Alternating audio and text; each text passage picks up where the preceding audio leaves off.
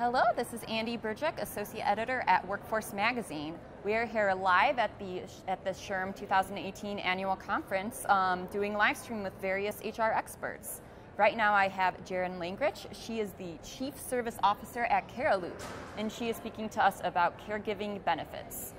So yeah, to start out, what are the best things that wellness programs and benefits programs can do, or that employers can do within those to support caregivers? Well, and what you need to know, Andie, is it's an emerging trend, right? Yeah. So we've got aging in America. We've got a workforce that is that's retiring, and not enough people to replace them.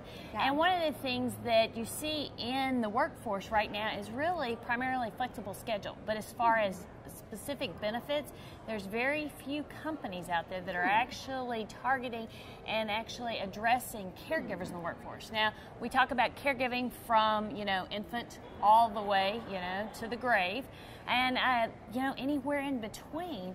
But again, a flexible work schedule is great, but what about finding those resources? We like to say people have a tendency to Google their way to caregiving. And if you're spending all your time Googling or you're trying to figure it out, you're not a healthcare expert. I'm a healthcare expert. I'm a clinician, been in healthcare almost 30 years. So, I kind of understand that, but if you've not lived in that world, what do you do? And so for corporate America, they don't live in the space. Yeah. And we don't live in the space, as individuals. Yeah. And so what corporate America needs to do is step up and start realizing that caregivers are there amongst them, start providing, innovative tools, whether that's, support groups. They're on campus. Those are just easy and free to start, or actually other benefits that are coming on board to address caregivers specifically. Wow, and that's really interesting. I guess another topic I'm curious about in this space is just the mental and emotional state of caregivers. So what does that look like for those of us in the audience who have never been a caregiver? What's that mental life like? What's it like for them when they're taking care of all these people? Well, I've been a caregiver for over 17 years. I've been married 23 years, so you can imagine that's been, my husband is a saint, so he's a caregiver too with me of my parents. They were diagnosed younger, and I'm the person that that mental state. You have higher incidence of depression. You've got a higher incidence of absenteeism or presenteeism. You're there, but you're not focused. Yeah. You're not focused on work. You're not focused on family. You're not focused on things that you need to be. Caregivers, we have to be very careful because a lot of times caregivers become ill. Yeah. You're starting to see also trends where the healthcare costs are rising for the caregiver. Wow. Yeah. Even more so than the person they're caring for. And a lot of times as we age, we also see that the caregiver might actually become ill and pass before the person they're caring for. So I know from a personal aspect on how it wears on you mentally, how you're not there, the depression that can come. You have to find resources for yourself. You have to find outlets. Exercise is a great way. And wellness programs address that. But again, are we actually encouraging, or do we even know that we have caregivers amongst us in the workforce to say, hey, if you exercise, depression is less. Are you seeking counseling through your EAP programs? Because sometimes talking to someone that's not related to you is so much better than to talking to a loved one or another family member. Fantastic. And I guess my next question is, are there any common practices or policies that a lot of companies, that are common in a lot of companies that are not beneficial towards caregivers that maybe employers should be aware of, that this could negatively impact them? Well, I think as far as policies, we have our companies 50 and over have FMLA, Family Medical Leave Act. Their utilization of that, employees understanding how that works, seeking out your HR, seeking and asking those questions, how they can be utilized for caregiving. There are some other trends that are starting to happen. Could an HSA, a healthcare spending account, be utilized? There may be some penalties. Could that be utilized for the cost of care for a loved one? Again, these are all still new you know, some of your larger companies like Facebook, Microsoft, Deloitte, they're offering paid caregiving time off, and they're starting to focus in on that. So what I would say to those out there in smaller companies is to look to those that are starting to, you know, put policies, put processes in place for caregivers, because they're leading the way. And that's great. And can you repeat some of those companies that are leading the way for the camera, just so that, you know, listeners can have someone to look towards? Absolutely. Facebook, and of course we're here at SHRM, so Cheryl Sandberg, it's not a plug for Facebook, but they pride themselves in the benefits and, you know, taking care of their employees.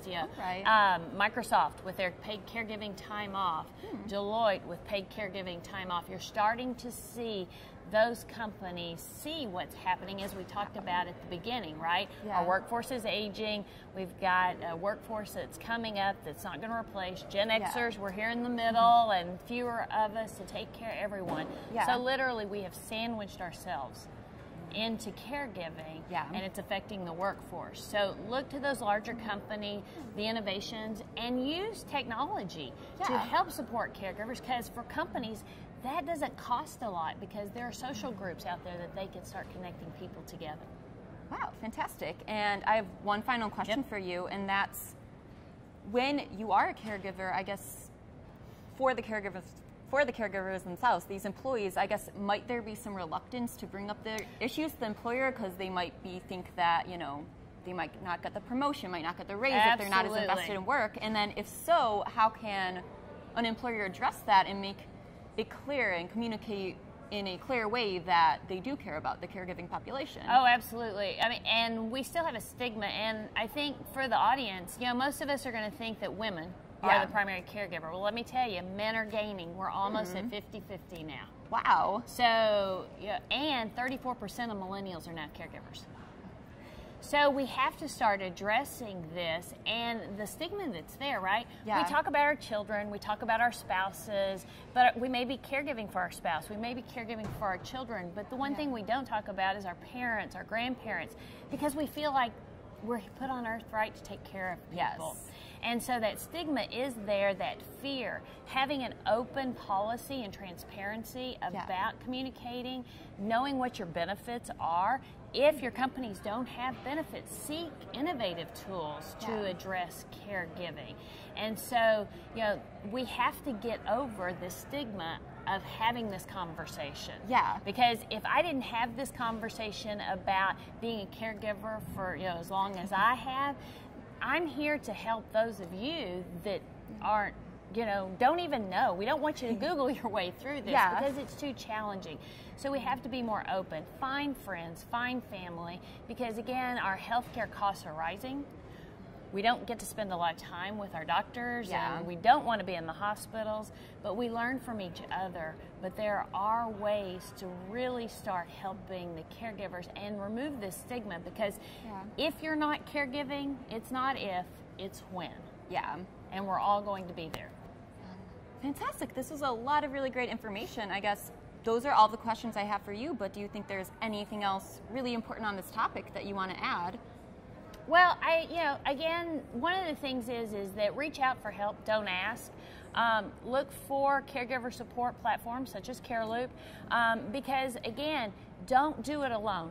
No one out there should ever have to go through caregiving alone. It isn't isolating. You feel alone. You feel like nobody understands, and everybody in some way is unique.